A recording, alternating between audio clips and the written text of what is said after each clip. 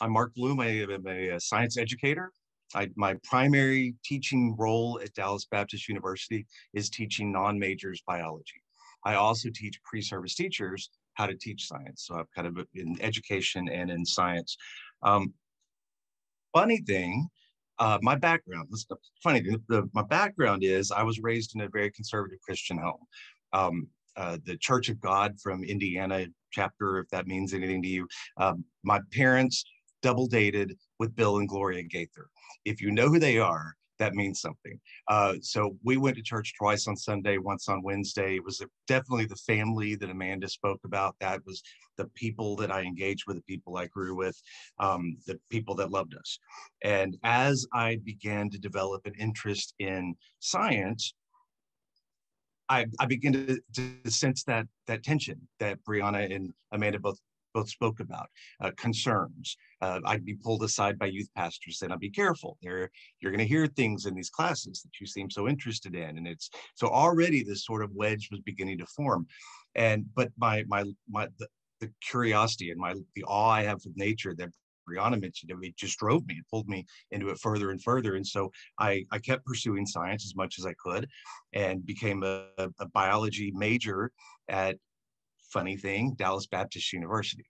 The reason I say that's funny is I meandered my way through my undergraduate degree. And by the time I went to Dallas Baptist, I already had 4 years. I was my third year being a sophomore, I think. And at that point in time, I not started there yet, but I'd gone to church with my family one Sunday morning, which really shows how extreme they were. But on this Sunday morning service was about the perils of evolution being taught in school. And the pastor, I'm already a biology major. In undergraduate, I've studied this stuff. I'm accepting of it. And he looks out and says, "You cannot be a Christian and have any integrity if you believe in evolution." And it was like, wow, that's a line in the sand. That's a very strict line in the sand. You're saying I don't have integrity. You're saying I no longer have rapport with this group of people who I've grown with for over 2 decades. And the end result is enough of that, I walked away. I said, okay, I won't be a part of that group if that's how you view me. And those family ties were broken. I ended up going to Dallas Baptist University because it was the one place I could finish my degree without taking calculus. Absolutely. The fact that it was a Baptist institution was in the negative pro and con column. It was not actually a good thing, but I went there, it was close to home. I could finish quickly and be done. So fast forward now, all these years later, and now I'm a professor at Dallas Baptist University. I found myself in need of a change. The school was here. I graduated from there. I stopped by to visit, and next thing you know, they were offering me a job. And my wife actually said, "You won't be able to keep your job. You're going to get fired if you work there." And I have come back to religion. I have found a way of reconciling my religious beliefs and my scientific understanding. But I thought I'm gonna do my best. I'm gonna give this a shot. Early on, teaching non-majors, as we approach those touchy subjects. Now, see, I know what the touchy subjects are because I was raised in that world. So I know what they've heard and I know what they've experienced. And so one year I decided to survey my students about evolution. And I know it's much more nuanced than this, but for a non-majors class, I said, let's assume there's 4 explanations of the diversity of life on Earth. And the first one is young Earth creationism, 6 to 12,000-year-old Earth. God made everything in his present form.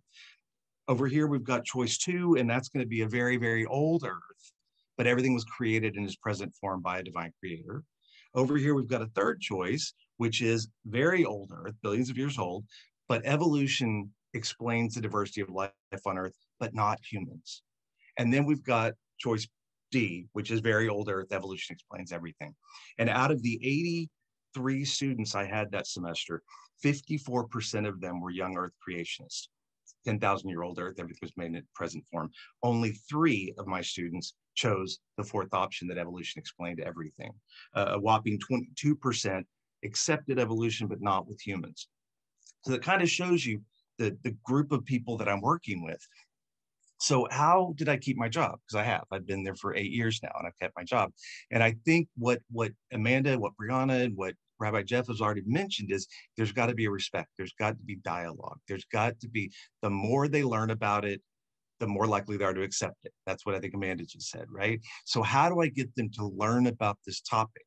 And what I've done is I've kind of tapped into my cultural intelligence. And I know who these people are. I know the kind of things that can be upsetting to them. I've learned even more than what I knew from growing up. I mean, I've had students bring up to me that there was no death before the fall of Adam and Eve. And I, of course, I guess, had always interpreted that as death being separation from God, sin, no peace, this kind of bit. But no, they mean there was no physical death before the fall of Adam and Eve. And so when I queried them, stifling the laugh that was kind of wanted to come up, but I kept it down, dialogue. What do you mean by that? They said literally, predators ate grass before. So lions ate grass before the fall of Adam and Eve. Nothing died. And when I said, but plants are dying when you eat them. And they said, well, they don't have lungs and they're not respiring. They don't have pneuma. They were drawing on Greek words to try to just, so I thought, okay, this is a different group that I'm working with. So I've worked with my cultural intelligence to try to help them be more accepting to learning about a topic. And the way I do it is I avoid the trigger words. Jonathan Haidt wrote the book, The Righteous Mind, Why Good People Are Divided by Politics and Religion. And it's one of the best books I've read in a long time. It's really great. But in it, he describes the inner psyche as sort of an elephant with a human on top. And when the human thinks he's driving this elephant around, right? But if you trigger and scare the elephant, the human has no control whatsoever. So if I walked in there and said, folks, today we're going to learn how you are a descendant from other primates. Well, I've scared the elephants, and the elephants are running, the students aren't learning, the topic is shut down, and I'm not effective in my job anymore. So instead, what I do is I talk about vestigial structures, and I talk about how adaptations to environment for different organisms and how they fit in. And isn't this amazing that this works this way? And by the time they finally recognize that I've been teaching them evolution for 10 weeks, and then you see this like shocked look where the thought bubbles like, oh my God, I'm an evolutionist. And I'm like, yes, you are. And it's okay, because so am I. And I'm here and I'm at a Baptist institution and we're vetted and it's a safe place to learn. And so I found that a lot of the times with students who are reticent to learn these subjects or apprehensive about it, the first most important thing is opening their eyes to the fact that there are religious people who hold to these ideas and they understand them and they're not offended by them and they're not